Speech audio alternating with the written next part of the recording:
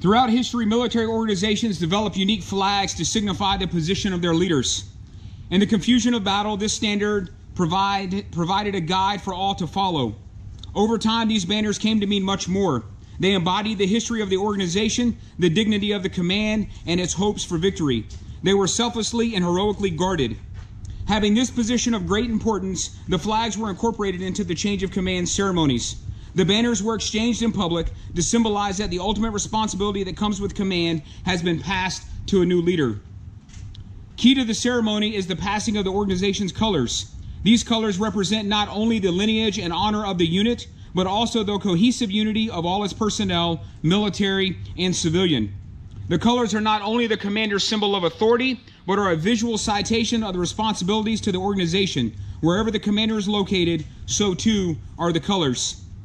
The custodian of the colors is the Command Sergeant Major, who is the senior enlisted soldier of the command and a principal advisor to the commander.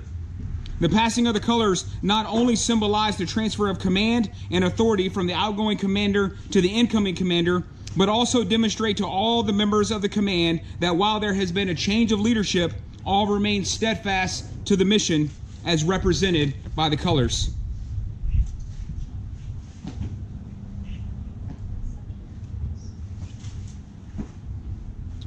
Command Sergeant Major Steward passes the colors to Lieutenant Colonel Gardner for the last time.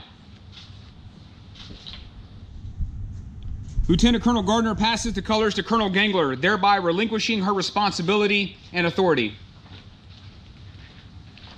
Colonel Gengler passes the colors to Lieutenant Colonel Kovatch, charging the new commander with the same responsibility and authority. By authority of Army Regulation 600-20, paragraph 2-3 alpha, the undersigned assumes command of Allied Forces North Battalion. Signed, Lieutenant Colonel Bonnie Kovatch, AG, commanding. Lieutenant Colonel Kovatch passes the colors back to Command Sergeant Major Steward, completing the passing of the colors and concluding the change of command.